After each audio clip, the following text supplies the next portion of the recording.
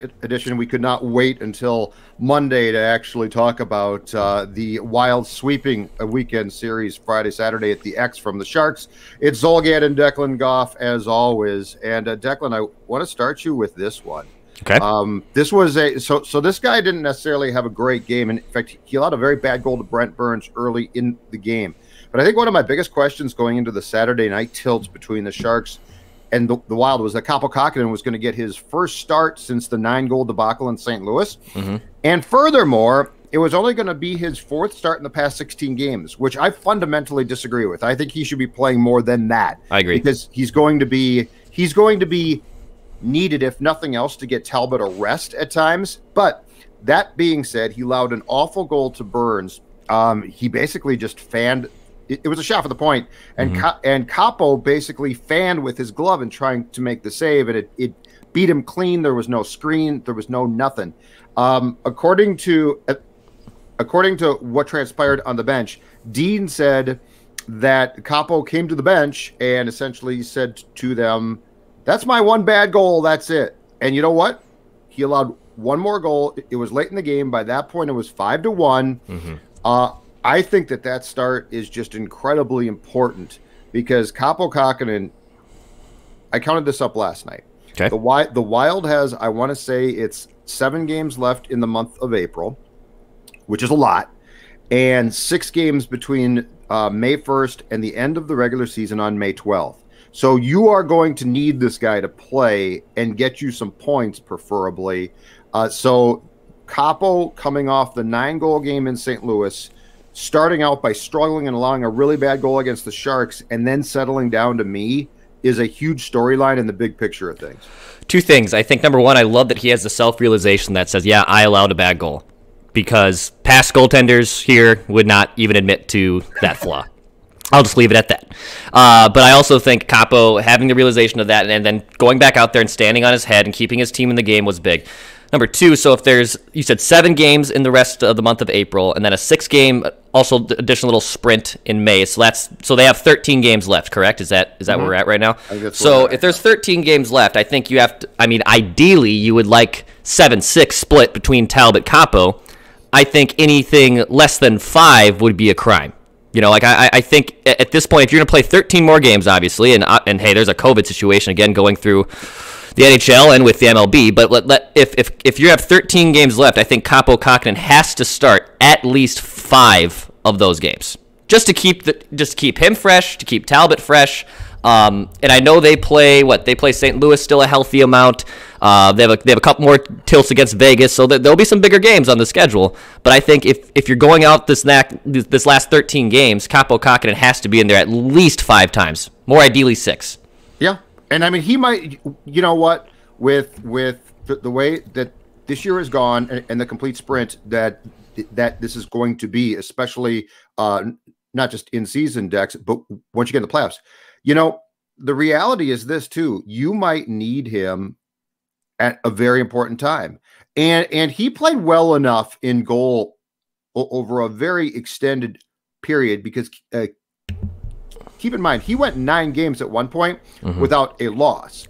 So Kaapo Kahkonen has proven to me that he can be effective in goal. He can be good. This does not mean that Cam Talbot is not your most important goalie. I get that. He is. But all of that being said, I'm with you in this is not, to me, this is not the old days of Dubnyk's your one, and oh my God, if Stalock has to play, what do we do? Right? It's a disaster. That's terrible. This is very much, I still think this should be a 1A and 1B. Sure. Where Kaapo Kahkonen has the ability to step in, he has the ability to play, and if he has to take a key game, that does not mean, and there was a time where I couldn't have said this about this franchise. Yep. That does not mean that technically the backup goaltender taking a key game means all hope is gone.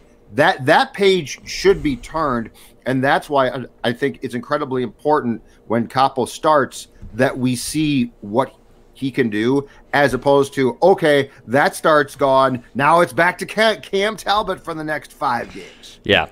Yeah, I think it's clear Cam Talbot's your one, and that's okay. I like your analogy that is 1A, 1B. That's what we were going back and forth on, that who is 1A, at the beginning of the season, when Kaapo stepped in after Talbot was hurt and we had the COVID situation, and he looked like a 1A.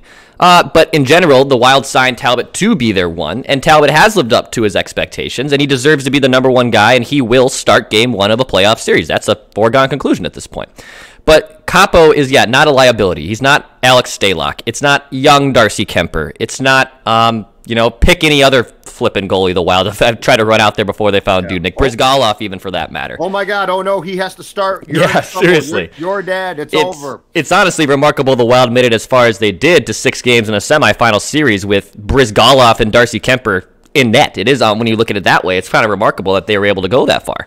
But I think if Kaapo can step in and play and also get the trust in the coaching staff that he can be out there, because that's the thing. I think Dean has done a very good job, and also I know a lot of us, our friend Lou Nanny likes to say players play, coaches coach, managers manage, but I think Bill Guerin also has a say in this, and I think it's foolish not to just assume that he is completely hands-off. I think he lets Dean make the decisions for sure.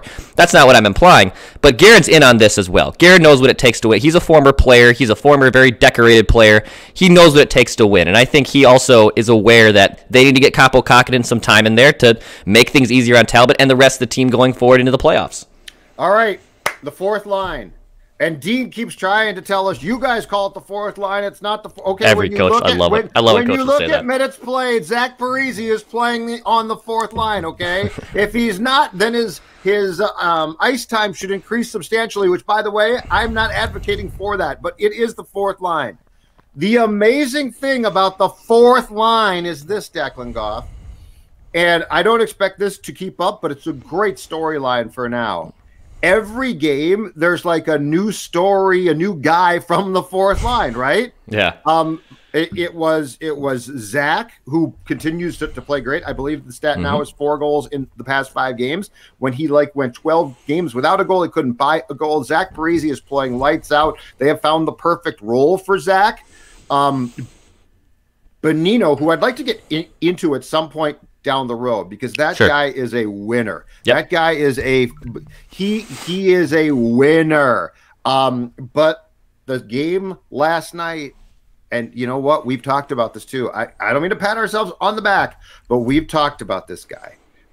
Nico Sturm last night. Okay.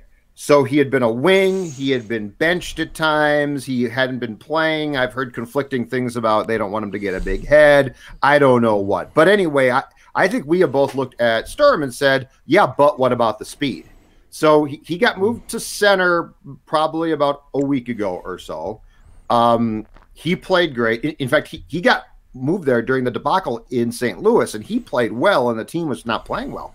And last night, he continues being the pivot with Bonino and Parise on his wings, Declan Goff, to look absolutely outstanding. He scored a goal last night that I would argue the only other guys on this team that could score the end-to-end wraparound type goal that he scored would be Kaprizov for sure could score that goal. Right. On his best day, maybe Fiala. Beyond that, I don't think that there is a guy with the speed and skill. Sturm's game last night was phenomenal. And while Parise is at the end here, I think they found the perfect role for Zach at this point in Zach's life. Bonino, I think, would play. You could tell him to play on any given line, and he's going to give his best. And this just happens to be a perfect fit. Sturm is ascending right now, though. I mean, this is not going to be where he ends, but I am just glad that we are finally getting a glimpse of the skill this kid can bring and that speed. And oh my God, is that fun to watch? Yeah, I think he deserves a bigger role. I mean, just looking at last night, he played 14 minutes, where compared the last 3 games, he's had a minute's increase. He's gone from 12 minutes to 13 minutes to 14 minutes. He's winning faceoffs. He has speed that this team desperately needs. He's playing well at center. He won 50% of his draws yesterday in the circle. I understand not wanting to mess with the line if it's working really well for Zach, and Bonino is playing well as well, like you said. But if you're going to continue to do this Victor Rask thing, Like, why not at least, if you're going to juggle up the lines, just put Nico Sturm out there in the middle in a high leverage situation when you need a goal and you need speed. Because if this team plays Colorado in a playoff series, and it looks like it only probably happen if you got to a second round at this point, but if it does happen, you need speed to match up with them. And Nico Sturm provides that. And I would love to see him get more time. And the fact that he is using his speed on display and he's getting rewarded with more minutes, I think that's getting trust in the coaching staff that, yeah, he's not just a taxi squad player. He's not just a ceiling fourth line player. He deserves bigger minutes. And I'm curious to see if they can figure out a way to put him in other situations where and look, yeah, with Parise and Bonino, they're playing well right now. I get it. If it ain't broke, don't fix it. But eventually, if you need to get Fiala going, which I know we'll get into, if you need to spark Kaprizov, put the best player in the middle that fits their skill sets, and that's Sturm. Sturm has the speed to do that. Absolutely, yeah. And I don't know what the problem is there. And I am sure he is not near being a complete player yet. I completely get that. All right, that's fine. But when you watch that skill last night and you watch what he brings, and I mean, he is skating with Parise and Bonino. God bless them, but they ain't exactly fast, okay? So to what you're saying, what would it be like if you gave Kaprizov Sturm for a couple of shifts? I don't know. I don't know. I do know this. And I know the power play is improved, okay? I totally get that. I do know this. And Victor Rask had he had a pretty good game last night. I thought he was playing extremely well until he turned over the puck in his own zone with a stupid pass up the slot that damn near cost him. But anyway, I would still be curious to see if you replaced Rask with Sturm on that power play. Yeah. I'd be really curious to see that, because I do think the skill set. Look, Rask is a veteran player, and I know you probably trust him more, but my God, the talent I don't think is close here. I don't think we're splitting hairs on talent here. I think it's Sturm, and then down the rung, bang, bang, bang, bang, bang, it's Rask. Okay, right. So anyway, I'm with you completely on that. I do think that would be fun to at least experiment with, and yeah, if you get Colorado in the playoffs, you have to figure that the attempted matchup line-wise is going to be Ek against McKinnon, right? Like, you've got to get the Ek line. Yes. And I know that they can bring some spark, but they also probably are going to give you, I mean, that line of what? Rantanen, Landeskog, McKinnon's incredible. So if you get the Ek line against that line, I'm not saying that they're going to shut them down, but I don't think that you have a line that comes close to having the potential to be as successful. So here's my question. Okay.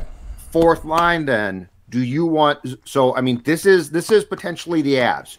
They are high end. They are motor. Yep. Do you want Sturm with those two guys on the fourth line? When I think what you're saying, and I think I agree completely, is he's a guy that can match up. He can combat what the Avalanche can do pretty well, and you don't really have a lot of guys that can do that. 100%. That is exactly what, yeah. Victor Rask last 15 games, just pulled this up on his game log. So he's playing 15 minutes a night, so he's getting top 6 minutes at this point. Yeah. He only has 4 points. 3 of them have come on the power play, so he's basically just been a power play pony. 15 shots, doesn't shoot a lot. I mean, -4 on the ice. If you cannot continue to play a player in that amount of role with that amount of time and have that amount of production, it just it doesn't work anymore. Right. And so what's funny is this: Rask's skill set and his skating ability fits perfectly with what Parise and Bonino do. Yes. That's fine. That's a sundial line. I got no problem with that.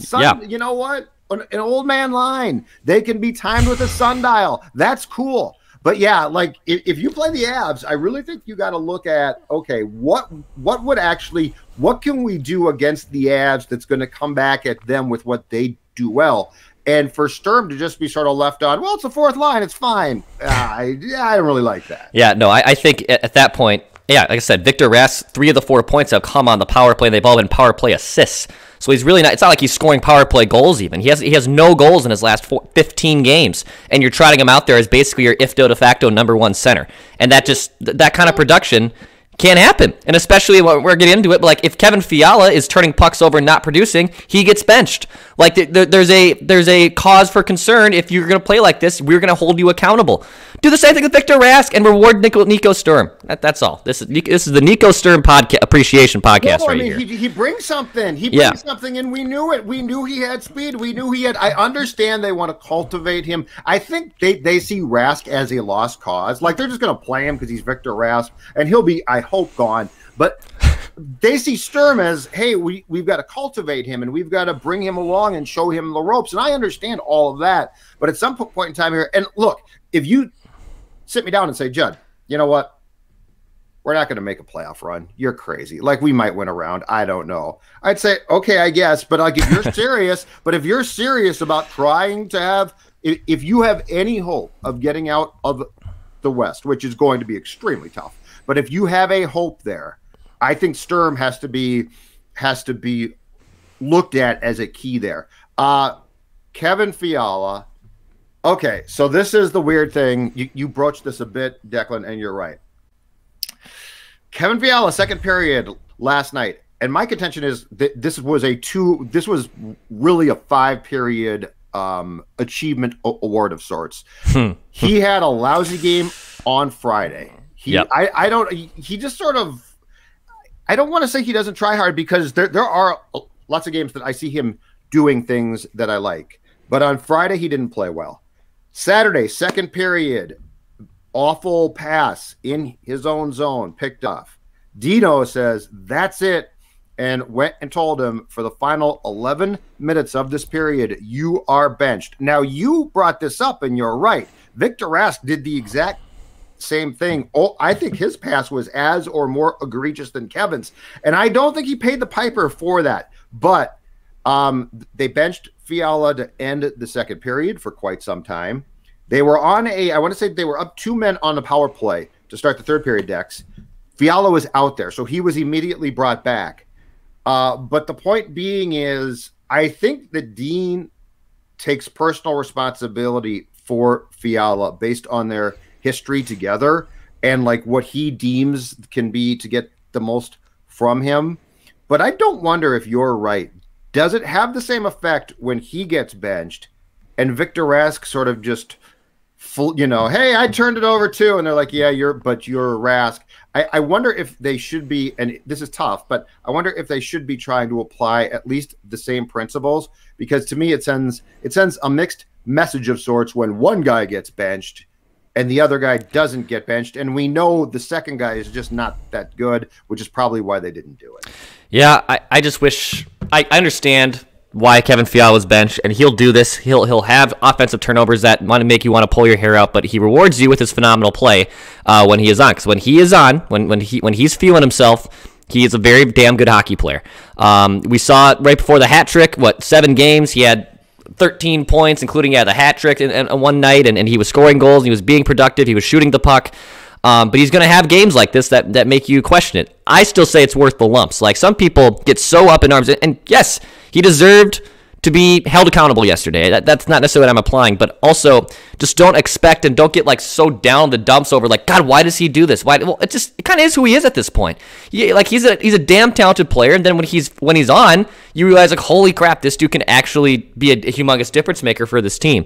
To the point of accountability then with Victor Rask, then yes, hold Victor Rask accountable. Are we just not, because he's a center?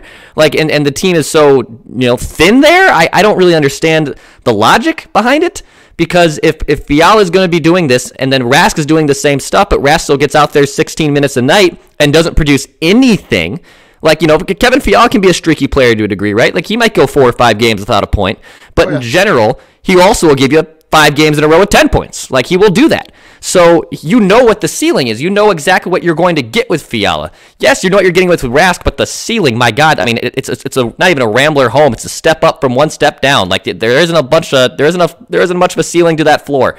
So if Dino's going to hold Fiala accountable, I would hope that Rask gets held accountable, and then to our point from earlier, then you elevate Nico Sturm, who deserves a promotion. That's what hockey's all about, right? Accountability and getting rewarded for your hard play. And like, I sometimes always mock that, and it kind of upsets me sometimes. But at this point, like, that argument applies here. Like, you have to hold these guys accountable, and you have to reward the players who are helping you out. Yeah, and now the thing about Kevin that I think is important to keep in mind too is I think he's got a lot of skill, and he could definitely go on streaks where he scores. But he is not going to be Kaprizov, who is outstanding. Yeah. And Kaprizov made that Kaprizov goal last night. My God, he made another play. So he basically outdueled the Sharks defenseman near the blue line to save the puck, which is a great play. Like, if that was the only contribution towards his goal, that's fine. He got the puck to Zuccarello, who I swear to God was passing the puck to Fiala, who fanned the shot, and the shot made its way, or I'm sorry, the pass made its way to Kaprizov then, who shot, and Martin Jones had no chance. But I mean, these are the type of goals. Again, this is the type of goal, and it looked fluky, and I have no idea what was planned and what was not. The whole thing to me seemed to be a broken play, because I really think the pass was for Fiala. But all of that being said, this is another goal the Wild simply didn't score before. Like, Kaprizov made the entire play. Right. He made the entire play. I mean, this kid is strong on the puck. He battles guys. He wins those. Like, he doesn't try and lose. He wins them, Dex. Like, when you see what Kaprizov can do overall, it is so far and above. And this is why the Gaborik discussion has to end, because Marian Gaborik on his best day wouldn't and couldn't do that. Like, he didn't make those plays. Like, no. when you see what Kaprizov combines, he combines skill and he combines talent to essentially set himself up. That's incredible. It is. I mean, it's great to watch, but it's incredible. Yeah, I mean, that is the difference. Like, Fiala is not on the same level of Kaprizov, and that's fine. That's why he's the Robin. That's why I make that analogy. He's secondary in this. He's a secondary character in this story. But what Kaprizov does, and you know, with guys like Sturm playing very well right now, and we have a goalie debate, we kind of sometimes forget about Kirill Kaprizov. You know, when you watch him, you don't forget about it. You're like, oh my God, I'm so glad this guy plays for your team. But the storyline wise and talking points, we kind of sometimes, at least recently, have been forgetting that, oh yeah, we have Kirill Kaprizov on this team, and he's already shattering all the rookie records, and it's been a 56-game season. He's only played 45 of the games. Because you know why? Because he does so he does two things. One is, and we talk about him a ton on the podcast, when he makes his great plays, of course, scores his great goals, right? Yep. But you know what we don't do? We don't focus on the garbage work, and I mean that as a compliment, that he does. Like, when he takes pucks away, he goes into corners. He does things that grinders do, and like, that's not sexy, but he does those things. He literally made that goal that he scored last night. He started the entire thing with what could be perceived as a throwaway play. But I mean, he takes it to a veteran defenseman, out battles him, gets Zuccarello the puck. Like, those are the things that we don't talk about that we should, because there's a lot of star talent players who don't do that stuff. They just don't. They can't. They're not strong enough. And this franchise has lacked that type of player for its entire history. Gaborik was not. Kirill Kaprizov, I could say already, is a better, more skilled player than Marian Gaborik. It's not even close, in my opinion. Well, and Gaborik would never work that hard. No. Not on his best. I mean, that's the thing, is he was looking to score goals, which is great. Yeah. That's fine. Gaborik was somewhere between, I think now, in retrospect, Marian Gaborik is somewhere between Kaprizov and Fiala. Yeah. Like, I think he's a better Fiala. Yep. But he wanted to do more what Fiala does. Yes. 100%. Like, Fiala would really like to score 50 goals. Yep. Kaprizov probably will, but I mean, he'll also do 8,000 other things that guys like Fiala and Gaborik can't do. So I would say that Gaborik's a better player than Kevin is, but he's in between there, because he's certainly not as good a player as Kirill is. Yeah, I think that's fair. Last thing. Congratulations. This is incredible. I saw history at the X last night, my man. Okay. Patrick Marleau ties Gordie Howe's record of 1,767 NHL regular season games played. He's 41, and here's the incredible stat. The top 2 draft picks of the 97 drafts. So you were 5? Yes. In 97? Yep. Okay. The top two 4.5, draft 5. The top 2 draft picks the year that you were 5 were Jumbo Joe Thornton by Boston, who's still playing for Toronto, Yep. and Marleau by San Jose, who Patrick went to Toronto a couple of years ago, went back to the Sharks, got traded to the Penguins at the deadline last year. That didn't work, and now he's back for a third time with the Sharks. But think about that for a second. 1,767 games played. He tied Gordie bleeping Howe. Gordie Howe, who's like Babe Ruth. Like, you've heard of Gordie Howe. Yeah. An incredible. I mean, that in itself is really cool. And according to Dean, Ryan Suter was the guy who told his teammates, when the game is done, everyone go shake this guy's hand, which was a really, really cool thing. Because when you think about that, like those are the records that are incredible. Yeah, it is. Marleau's a beaut, man. I love Patrick Marleau. He's been a phenomenal player for the Sharks. He probably is San Jose Sharks if you really want to circle someone and make it their franchise player. And they've had a lot of good teams and a lot of good players throughout the years. But what Marleau's been able to do in his career, and he's still productive. Like, I think that's even the scary. I mean, he's not 41. The player he once was, but he is still productive. I don't know how much longer he'll go, but that is a record that is pretty damn impossible to break. Like, I don't, and I'm 28. I'm guessing no one's going to break that record again in my lifetime. I don't think someone is. I really don't think someone will break that game record. I don't know, like, not Zach Parise? Not Zach. Certainly not Zach. Oh my God, no. Hey, you know what? Don't laugh. Zach Parise right now playing at a level where there's a possibility you could shop him this summer. Ooh, I like where you're going. Where you're going. We could talk about that on a later edition of Judd's Hockey Show. Pass, shoot, score.